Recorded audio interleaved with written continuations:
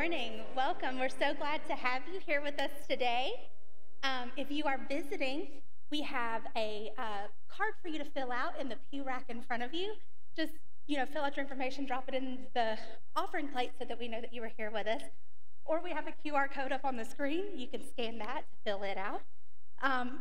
Also, if you are joining us through live, or if you like to join us through live when you're not here, we have more ways available for you guys to do that now. We are on Facebook Live, as we have been for a while, but we are also YouTube Live, and delreydabaptist.com/live are all ways that you can watch us if you can't be with us in person. We also have Parent Lab coming up today, this afternoon, in the Fellowship Hall. It is a multi-ministry event. So if you have preschoolers, children, or youth, we will have a parent lab for you guys today. We are focusing on family worship. We will provide lunch, and children are welcome to join us in the fellowship hall. This evening, our discipleship classes begin. And if you're not signed up yet, don't let that deter you. We still want you here. Please join us. We have classes for all ages, from preschoolers on up. So please join us. I promise you'll find a place where you fit in. This Thursday, we have New Beginning Fellowship on the 19th at 10:30. Bring a covered dish to share. And then this upcoming Saturday is our church-wide work day on January 21st. We'll meet here at 8 a.m. and just tackle some projects that we have around the place. We are asking if you have yard equipment, like hedge trimmers, whatnot, a pressure washer, or any other tools or items that you think could be useful for the projects that we'll be tackling that day. Please bring those with you. And I even heard that Mr. John Devers might be bringing something special for us to snack on that day while we're here working. So, and then the next day, next Sunday, kicks off Sanctity of Human Life Day. So please join us for that as well. And then on the 28th, the Children's Department, we have Nerf and nachos. If that's something that you're interested in, please see me. And it's going to be a day filled with fun. So if y'all will join me in prayer as we kick off our worship today. Heavenly Father, I thank you so much for this day that you have given us to be able to be in your house together with other believers, God, with our church. I just pray that you will help us to really be able to listen, to learn, to go home today having been in your word and in your presence, God, and just to be able to gather together. God, I just thank you so much for that opportunity. I pray that you will be with Brother Bobby, with Brother Tommy, with our choir as we all bring worship to you today, God. I just pray that you will be with each of us as we go. And in your name I pray, amen.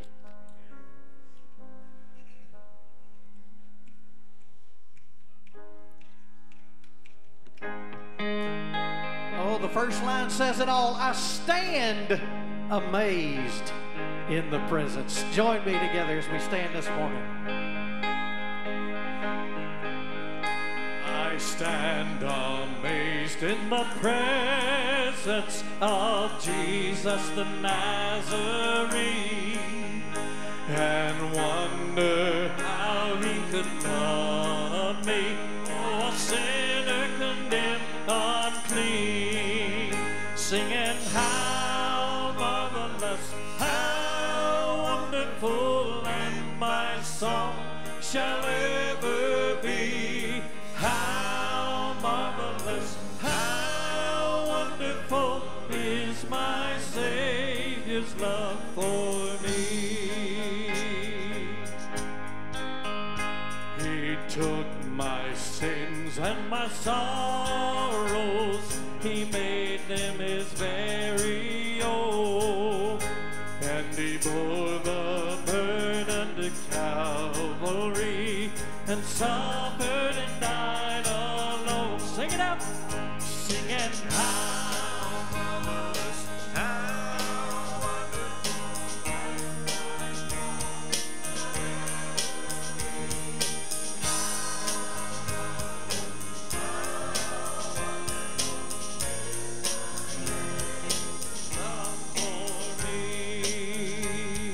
Oh, are you looking forward to that day? when with the ransomed in glory his face I at last shall see. It will be my joy through the ages, oh, to sing of his love for me. Here we go, singing.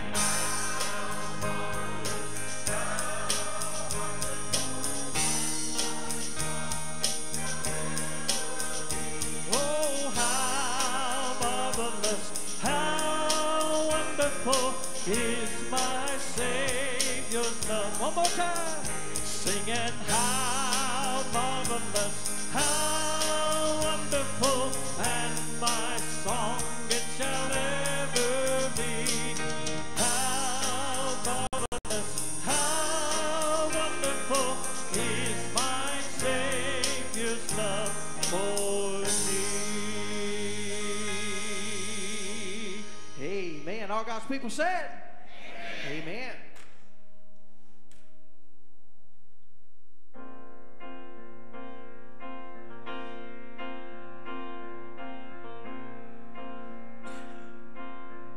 Sing it out. The splendor of the King, clothed in majesty, let all the earth rejoice, all the earth rejoice.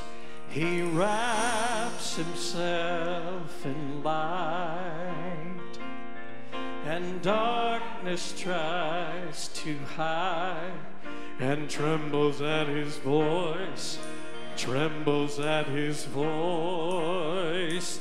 How great is our God! Sing with me, how great is our God! And all will see how great is our God. And age to age he stands. Time is in his hands. Beginning and the end. Beginning and the end. The Godhead 3 in 1. Oh, our Father, Spirit, Son, the Lion and the Lamb, the Lion and the Lamb. How great! Sing it out.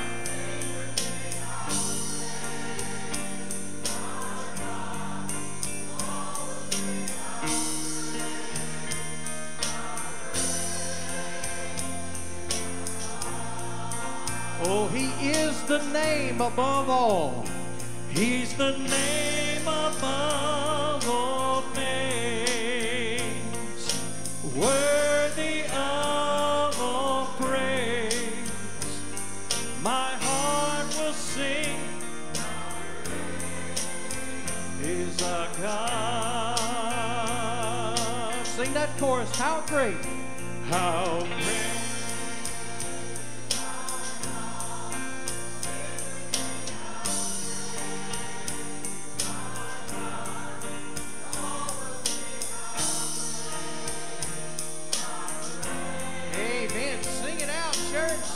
Oh, the name above all names. Thank you, Lord. You're the name above all names. You are worthy of all praise. And my heart will sing, how great is our God. And it sings my soul, my Savior God, to thee. Lord, how great thou art. Then sings my soul, my Savior God, to thee. How great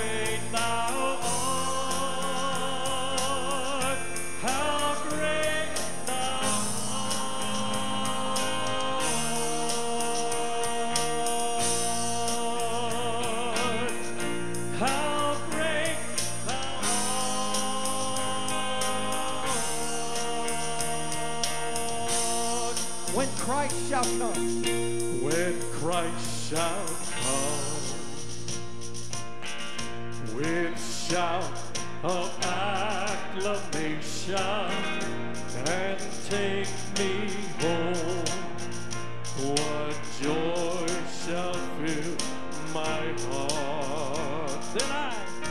Then I will bow in humble adoration and there proclaim, my God, how great thou art.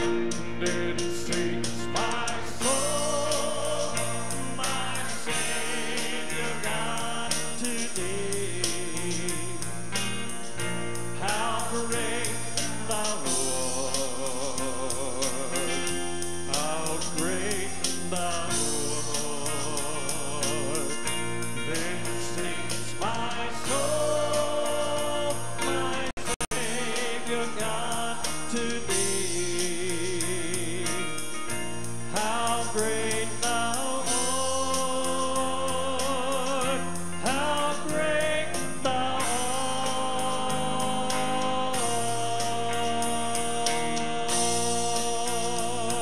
art, how great thou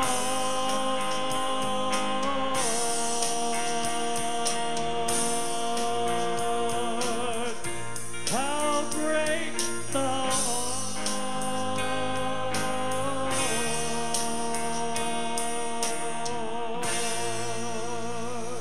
Again, all God's people said, amen. You may be seated.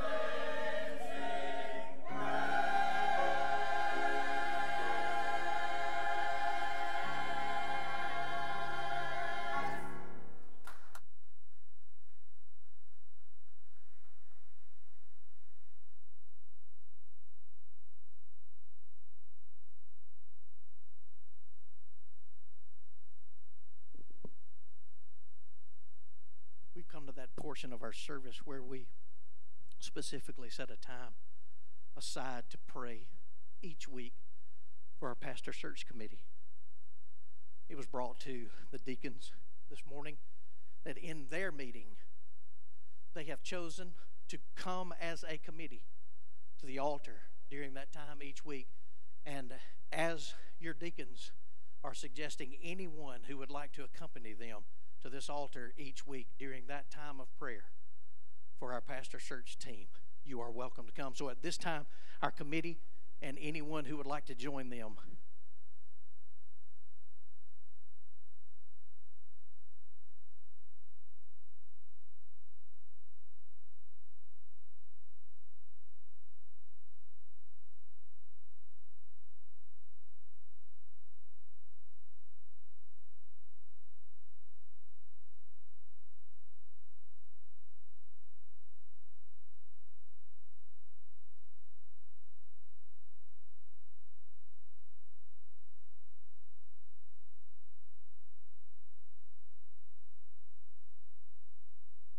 Let's pray.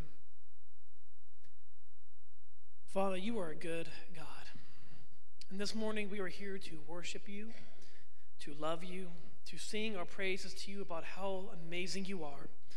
You are the God who saves sinners like us. You are the God who has chosen this church and loves this church, God. You love this church more than any of us in this room could ever love this church, and we know that is true. Father, we have elected by your sovereign plan a group of individuals who have submitted themselves under your lordship to be guided in the process of choosing the next pastor of this church. And we all recognize in this room that these individuals are each weak sinners, God, but they are also in love with you. And we pray a blessing upon each and every one of them right now in the name of Christ, that you would fill each of them afresh with your Spirit, and that Spirit would be accompanied by wisdom and by guidance. And as they meet every time they meet, God, that they would be filled with the wisdom of God, and that their focus would not be on themselves or their own desires, but it would be on your desires and the things that you care about for this church, God. And that's the things that they would discuss, the future of this church for your glory, to the glory of your name, to the ends of the earth. So we pray for each and every one of them as they meet, and as they do things individually with certain assignments they have, that you would bless the hands of the works, and that they would be just simple, humble vessels of your glory for this church. We pray all this in the powerful name of Christ, the one who is all sovereign and has the plan before us laid out. In Jesus, amen.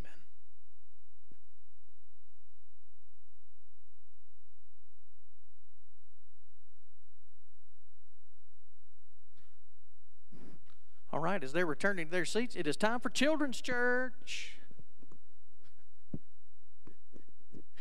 Ella said, I was ready. See you, James. All right. Good job, Wyatt. Showing your friend. Excellent. Let's stand together as we continue to worship this morning. At the cross. At the cross.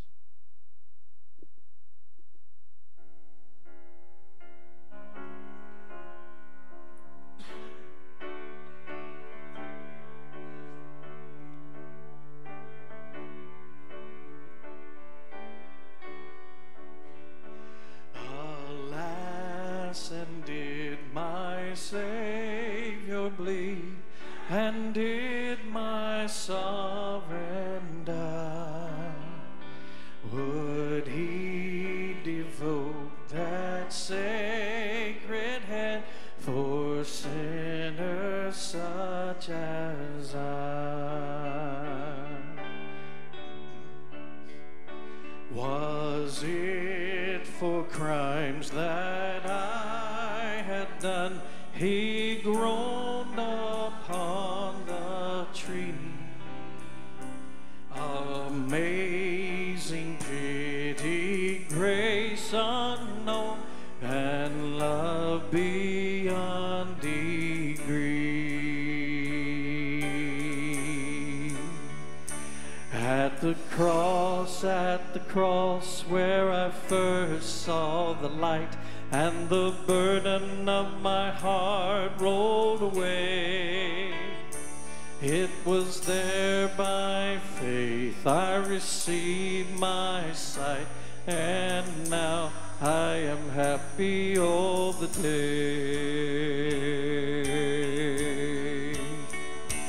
At the cross,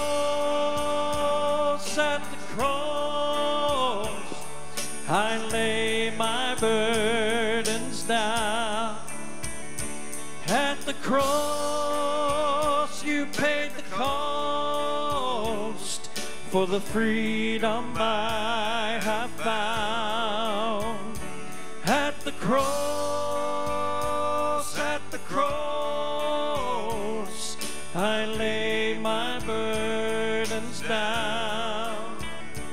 At the cross, you paid the cost when you gave your life as a sacrifice so that I could be set free. But drops of grief can ne'er repay the debt of love I owe. Here, Lord, I give myself away. 'Tis all that I can do. At the cross,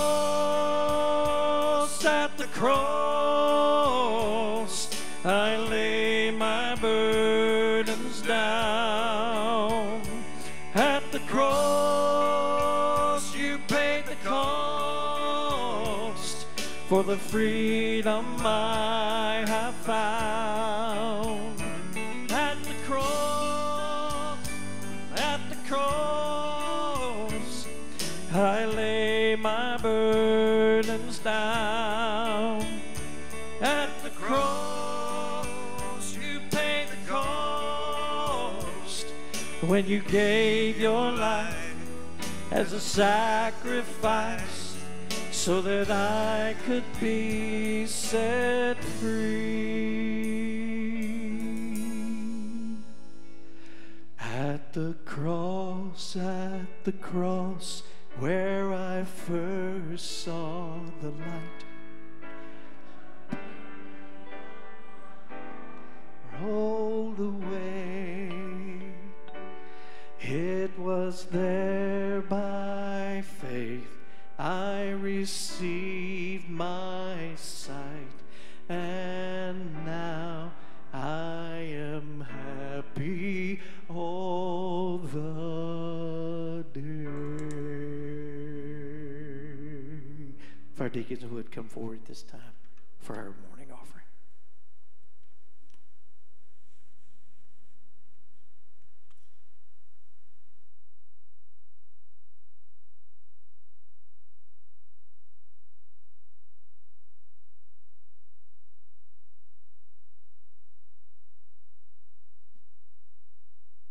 Let's bow our heads.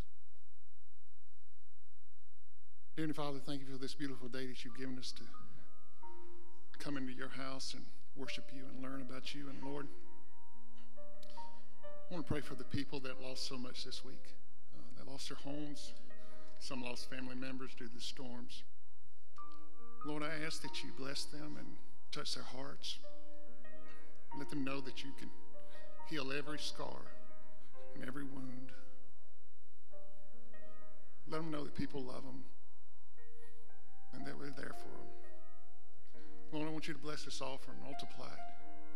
May it do so much good for us in this world, and may we never take our eyes off the one true prize that was given us, your Son.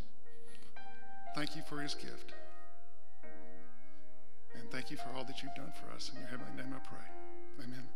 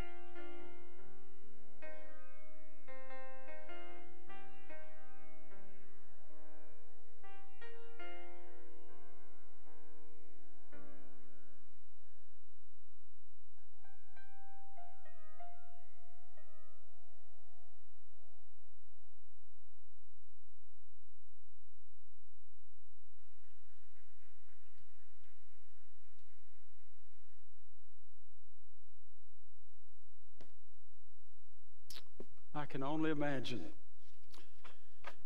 Our hearts are heavy this morning because some of our fellow Alabamians have experienced extreme grief this past week when tornadoes came through our state. I hope there's never another day like April 27, 2011, when so many of the storms hit our counties. I think close to 59 of our counties that day were affected by storms. But if you were in a storm this week and you lost a loved one, this was a tragic event. And others lost their houses and all of their earthly possessions, all they've worked for years, and are even today grieving over the loss of what they've experienced in life. But there's hope. There's a yellow shirt army called Alabama Baptist Disaster Relief Volunteers who have already been deployed. The Montgomery Chainsaw Crew is in Selma as we speak. And other disaster teams from across Alabama are going to the areas that were hardest hit and doing what they can to remove trees and debris and try to help families begin putting life back together. But I'd like for us to stop, if we could, for a moment and pray for those families who were affected this week, and also pray for that army of volunteers who are going to be going across the state and are already there, doing what they can to offer a cup of cold water in Jesus' name. I don't know if you may know, you may not know, but in every disaster team that goes out now from Alabama, there is a chaplains team that goes along with them. And while a chainsaw crew may be removing trees and other debris, the chaplains are talking to the families that were impacted and taking advantage of the opportunity to share the gospel with them. It never fails that when an event like this happens and our chaplains go in, that we don't have stories coming out the other side of people who use this opportunity as a way to establish relationship with God and trust Him as their personal Savior for the very first time. These are great ministry opportunities that our volunteers are engaged in, and they're committed to that. So let's pray for them this morning. Father, we pray today for those who were impacted by this week's storms. If we've never been through that, we don't know what they're experiencing. But Lord, we've seen the results of other storms, and we know the devastation that comes as a result of something like this happening. For those who had loved ones that did not survive the storms this week, we pray for those families. We pray for them as they grieve. We pray for them that you would provide peace for them. You would provide strength. You would be that friend that stays closer than a brother. You would do everything you can and use us in doing everything we can to make a difference. We pray for our volunteers who will be going into these areas and doing what they can to offer relief and help and hope. And Father, we thank you that in this storm, as in all of life's storms, you never leave us nor forsake us, and we can always count on you for resources beyond our means. Lord, we pray that we will lift these folks to you on a daily basis and continue praying for them as they move forward in the days ahead. In Jesus' name, amen. I regret I was not here last Sunday. I'm appreciative of Dr. Rick Lance for filling in my absence, and I know you enjoyed him. I'm glad to be back with you today. There was an event on our calendar that got put there last September that when I started dealing with the search committee for the interim work, I told them there's one date that I've got that's out there that I can't move, and it was last week, so that's over. I don't anticipate being gone anymore in the immediate future unless something comes along that I'm not anticipating. But I do want you to know I'm glad to be back with you today, and I'm looking forward to the Sundays that we will have moving forward. I would remind you of what we talked about January 1st. We talked about you have to remember what God has done, and we used that as an opportunity from the opening chapters of the book of Deuteronomy to talk a little bit about what God had done in Israel's past. How God had from the very beginning began raising up Moses to be the leader who would say to Pharaoh, "Let my people go," and how God led them out of Egyptian bondage, how God led them across the Red Sea, and how God began preparing for them and providing for them during the early days of their freedom. And you remember how God provided water when they needed it, and God provided food when they needed it, and God provided protection when they needed it. And He's reminding them in Deuteronomy as Moses comes to the end of his life for the people to pause a moment and remember what God has done, because the word is, if God has done it before, there's no reason why God can't do it again. If God has provided and protected for you in the past, He can certainly do it in the present. But I would also call you to remember that in Deuteronomy, Moses turns to a different subject starting in chapter 4 and moving forward, where he begins talking about remember what God commands. Because you see, there were expectations that God had for His people. Expectations that said, if I'm going to provide for you, if I'm going to protect you, if I'm going to give you water and food, if I'm going to do all these things, there are some things I expect in return. That's realistic, isn't it? You would think that God would have the right to say to His people, if you're going to experience my blessing, then here are some things you need to do in response. So I want you to start with me in really looking at this passage, starting in chapter 5 and verse 1.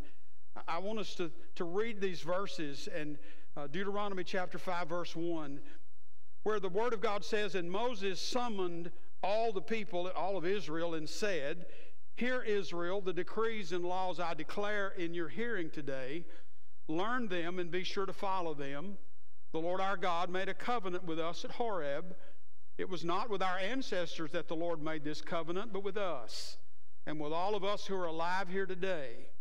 The Lord spoke to you face to face out of the fire on the mountain, and at that time I stood between the Lord and you to declare to you the word of the Lord, because you were afraid of the fire and did not go up to the mountain. And what he proceeds to do is to talk about these commandments, because there are relational requirements that God sets forth through these verses of Scripture. Relational requirements. One of the things that we have the blessing of in life is having a personal relationship with God through Jesus Christ. To be able to have a life-changing relationship with Christ, to go from what we were to what we are now, is a blessing in itself. To be able to look at what God has done in bringing us to this moment is a testimony of the faithfulness of God.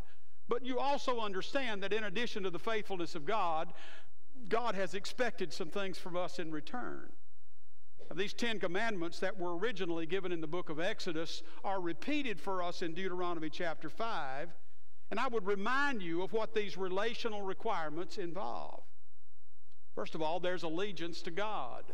The first 4 commandments that God gave the children of Israel were commandments that specifically related to the relationship between the children of Israel and God. And God said, if I'm going to be your God and you're going to be my people, here are some requirements in terms of your allegiance to me.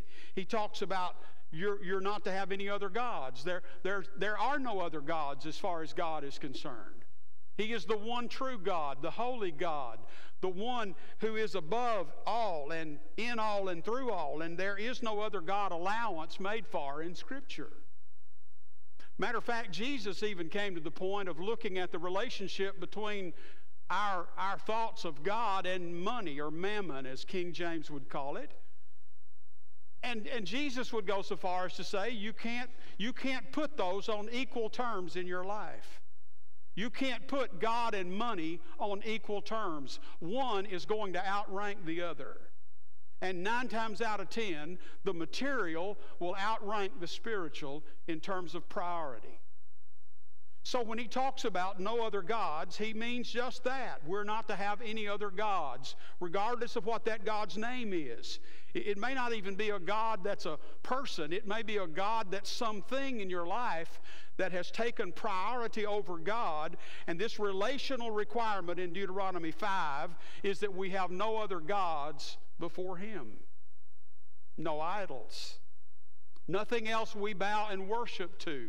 God takes priority. God takes precedence over all of that. No worship or service to other gods. It's God's way of reminding the people, if you're going to be my people, if I'm going to bless you, and if I'm going to provide for you, then I expect that our relationship be one where you put me at the forefront of your life and nothing takes priority over me. No dishonoring of God or His day. As people would point out, well, God took the 7th day to rest, so I take Sunday off and I rest. Now, don't think God just laid down and took a nap all day on the Sabbath, did he? He was still active even though he was not working that day. He had already created everything, and that Sabbath day was an example to the people that there ought to be at least one day a week where you say this is God's day and nothing is going to take priority over him on that day. God's going to be at the forefront of my life, and I'm going to let him impact every relationship that I have. And the most important relationship I have is with God himself. It's more important than the relationship I have with family. It's more important than the relationship I have with church. It's more important than relationship I have at work or at school or anywhere else I go in life. The one relationship that takes priority over every other as far as God is concerned is our relationship with him. So there's allegiance to God, but there's also relation to others. The next 6 commandments talk about our activity in relating to one another. He talks about parental care. Honor your father and mother. This is the only commandment that God gave that carried a promise with it. And that promise was that your days may be long upon the earth. So the value of family and the value of parents and the care for those individuals is a priority as far as God is concerned. The value of life. God said, thou shalt not kill. It's the importance of resisting this movement of taking life of someone else, whether it's a baby in the womb or whether it's a mature adult. Jesus and God himself takes that responsibility very seriously when it comes to the value of life. He talked about the sanctity of marriage and how you're not to commit adultery. It's his way of talking about the importance of man and woman in the bond of marriage and being faithful to one another and letting that be a lifelong commitment that we make to each other. Respectful property of what belongs to others. He said, thou shalt not steal. So don't take what belongs to somebody else. It's another of those relational requirements that God laid out for his people. He talked about the value of truth. Don't bear false witness. Tell the truth. I've always contended in church life one basic little mantra that I've used, and that is tell the truth and trust the people. I don't think leadership in a church needs to withhold information from the congregation that the congregation needs in making decisions about its future direction and course. There's some truth to that. There's some power in that when you start talking about the fact that this congregation called Dalrata Baptist Church has an interest in what this ministry is doing. And as leaders, we owe you at least the expression of what we understand to be the current situation. So if you ask us a question, you're not going to get a dance-around answer. We're going to tell you the truth. I mean, I don't know any other way to operate in the life of the church. I think this principle is certainly relevant. Then there's wanting what belongs to others. God said, thou shalt not covet. You don't go through life trying to figure out how you can get what somebody else has. Relational requirements. If you can imagine with me what those relational requirements are, if you think of the first 4, they're vertical. They're between you and God. And the last 6 are horizontal. They're between you and man. You can picture the cross in that context, can't you? Relationship with God, relationship with each other. God said, if you're going to be my people and experience my blessing and all that I'm going to bring for you, then you need to understand there are requirements in relationship with me and in relationship with your fellow human beings. Relational requirements. But there are also foundational requirements. There's another passage in Deuteronomy chapter 6, if you would turn there with me. And look with me, starting in verse 4. Many believe that John 3:16 is the anchor verse of the New Testament. It's the verse, you could argue, upon which all the other verses of the New Testament are built. For God so loved the world that he gave his only begotten Son, that whosoever believeth in him should not perish, but have everlasting life. Many of us have memorized that as a child, and we've quoted it throughout our life. But it's considered to be the anchor verse of the New Testament. If that's true, then this verse very well could become the anchor verse of the Old Testament. It's the passage upon which the Old Testament is built. It's the passage upon which relationship with God is built. It's the passage upon which relationship with others would be built. And here's what the Word of God says. Hear, O Israel, the Lord our God, the Lord is one. Now notice some things in that verse. Hear, O Israel, the Lord our, that's a personal pronoun. The Lord, He is one. That means there is nobody besides Him. Okay, we've already confirmed that through the looking at the Ten Commandments, those first four. But when you talk about the Lord our God, you're talking about a personal relationship, aren't you? You're implying that there's something there between you and God that some people may not experience, may not enjoy, may not be able to feel. He is our God. We are His children. Therefore, here is what God says is to be the priority of life for us. Love the Lord your God with all your heart, with all your soul, and with all your strength. These commandments that I give you today are to be on your hearts. Love the Lord your God with all your heart, with all your soul, and with all your strength. That's pretty significant, don't you think? That's an affirmation of priorities, what that is. That's God saying you're not to have anything in your life that is more important than me.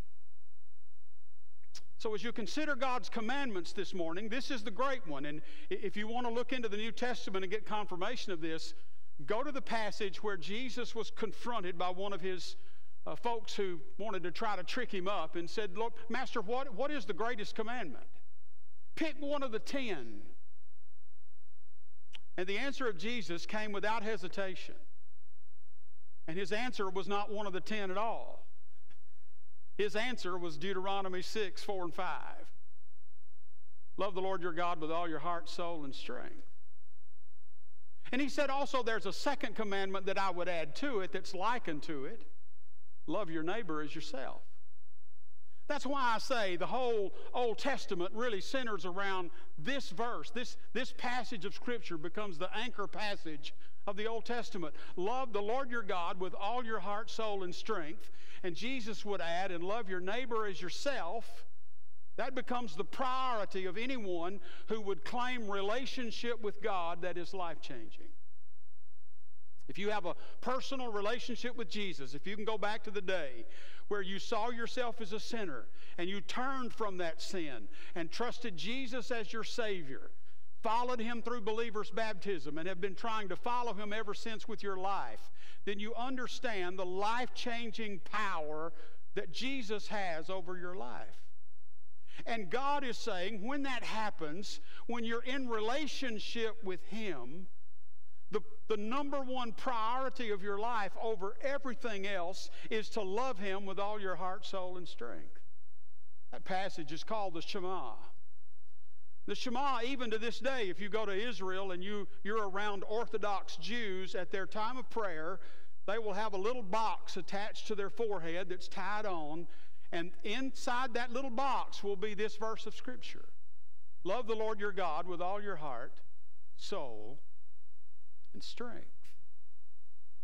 So since we're looking back during the month of January, since we're remembering, maybe it would be a good time for a checkup right now in your life. Where do you stand in relationship with God? Can you honestly say this morning that in your relationship with God, He is primary over any other relationship you have? That you're always consulting Him and considering Him when decisions are made about the direction of your life? That you'd always be willing to pause and say, God, what would you have me to do? Like Jesus did when he was on the night of his arrest, when he said, Father, if it be thy will, let this cup pass from me. Nevertheless, not my will, but thine be done. He was seeking out the will of the Father. Is that something that you and I do on a consistent daily basis? This verse says if we're going to be in relationship with God, and we're going to seek to live life under His control, then we'll love Him with all our heart, soul, and strength. But He didn't stop there. He went on to talk about the primary responsibility of parents. Notice what He says in verse 7. Impress them on your children.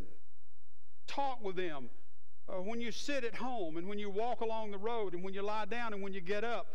Tie them as symbols on your hands and bind them on your foreheads. Write them on the door frames of your houses and on your gates. Love the Lord your God with all your heart, soul, and strength.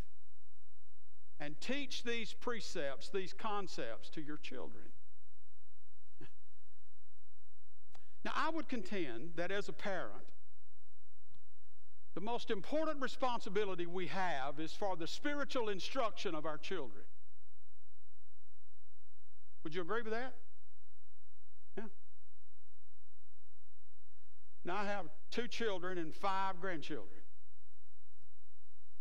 I couldn't tell you how many hours I've spent with Lyle and Jackson and Jacob throwing baseballs and footballs and shooting basketballs and stuff like that in the backyard. Because every boy raised in Alabama needs to be able to throw and catch and hit. Would you agree with that? I mean, everybody. If you're going to live in Alabama, my goodness alive, you can't get through life without those basic skills. But sometimes as parents, we can carry that a little bit too far. We can begin to think that it's more important to teach them how to throw a baseball than it is to have a personal relationship with Jesus. But what God is saying here to the children of Israel is, as parents, the most important thing you're going to do is make a spiritual investment into the lives of your children. Because what your children learn about God at home, it's going to be the foundation for what they build on their life for decades to come. And if there is no spiritual foundation, then the world is going to tell them how to believe and how to live.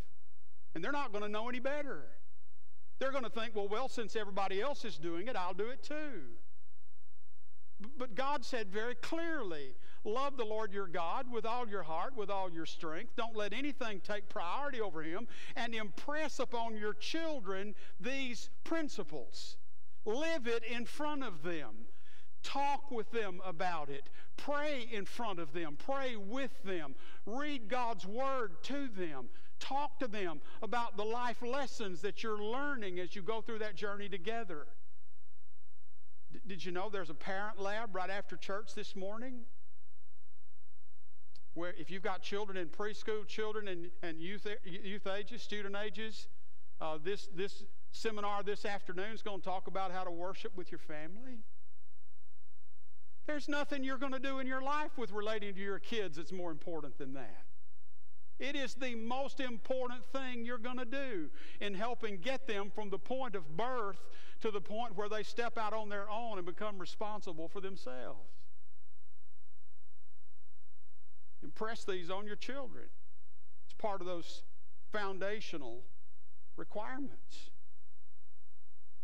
But there are also some foundational principles that we need to talk about. Look in chapter 11, verses 13 through 21. And here's what the Word of God says.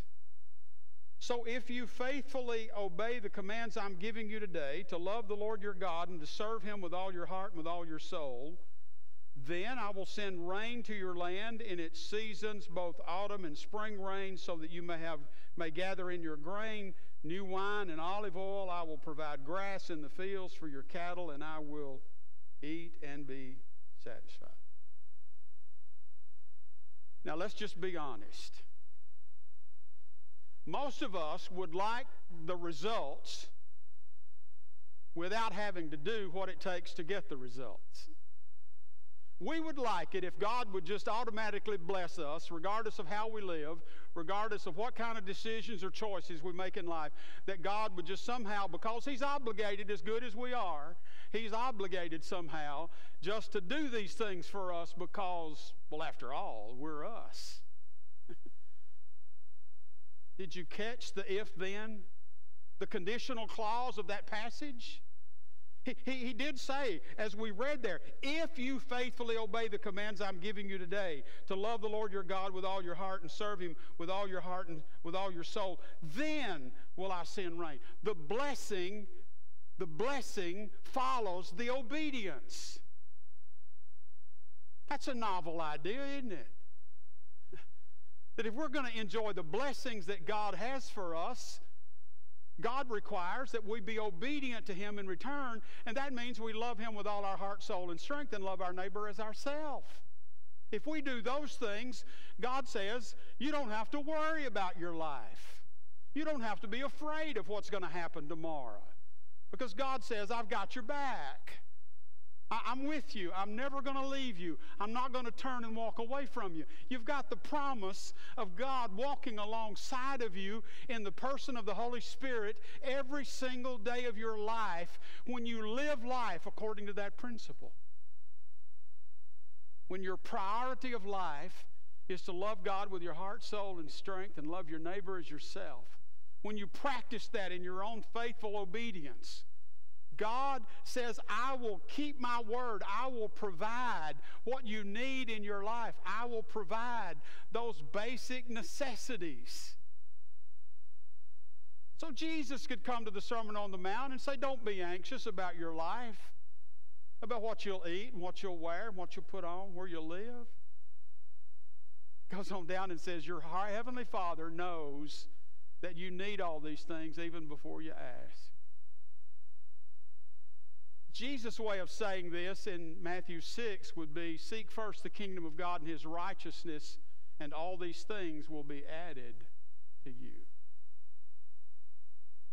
Love the Lord your God with all your heart, with all your soul, with all your strength. So the main principle of this context is love God and serve God.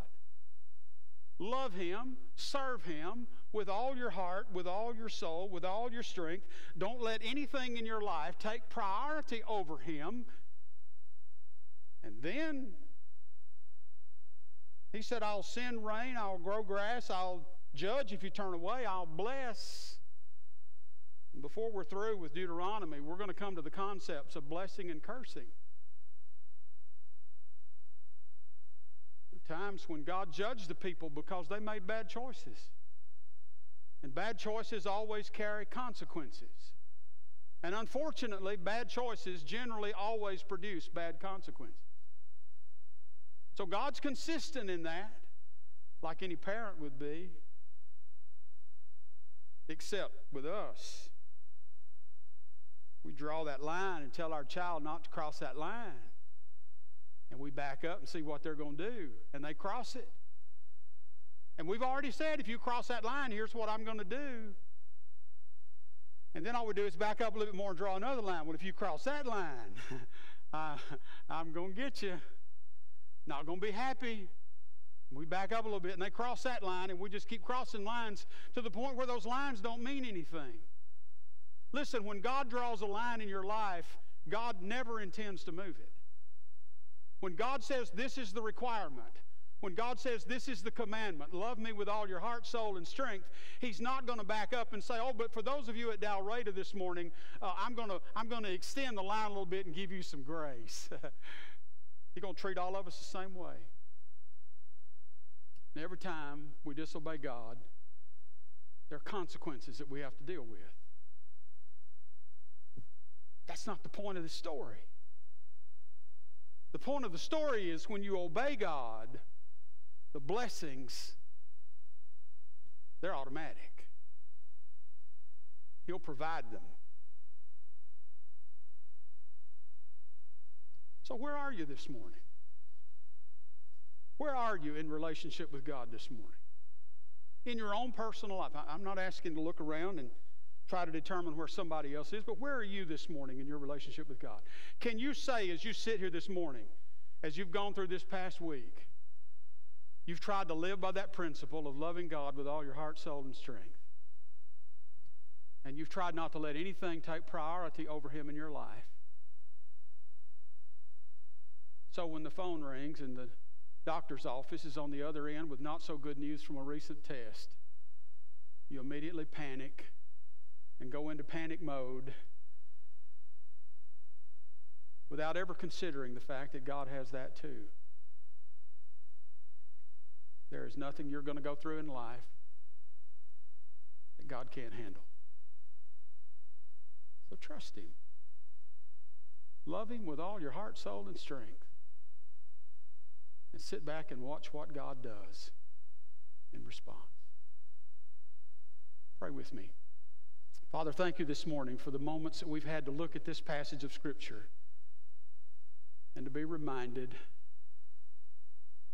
that you require of us that we love you with all our heart, soul, and strength, and when we do, you are promising to keep our needs met in the background. You know what we need even before we ask, and you have resources to meet those needs, so help us to be faithful. Help us to love you, not let anything ahead of you. Always consider doing what we can to bring honor and glory to you. In Jesus' name we pray. Amen. You might be here this morning in this service and you've never had one of those life-changing relationships with Jesus that I talked about earlier. You've never had a point in your life where you've been convicted of your sin by the Holy Spirit and you've repented or turned from that sin and trusted Jesus as your Savior. Would it surprise you to know that if you come this morning and let me talk to you, we can cover that in about 5 minutes? Won't take all day. The gospel is very simple about what we need to do. If we confess our sins, He's faithful and just to forgive us our sins and cleanse us from all unrighteousness. So if you're in that boat today where you've never trusted Jesus as your Savior, I invite you to come. Be glad to pray with you and talk with you. Maybe you want to come join this church. Maybe Dalraita's where you think you need to be, and you see an opportunity for you to be involved in service with this congregation. I invite you to come. Maybe you want to come to the altar and pray about a need in your life, about something in your life that came up this week when you didn't love God with all your heart, soul, and strength. And you want to make sure you walk out of here today with that commitment settled and resolved. Whatever decision God would lay on your heart, would you come? As we stand together, I'll be here to receive you and look forward to you coming.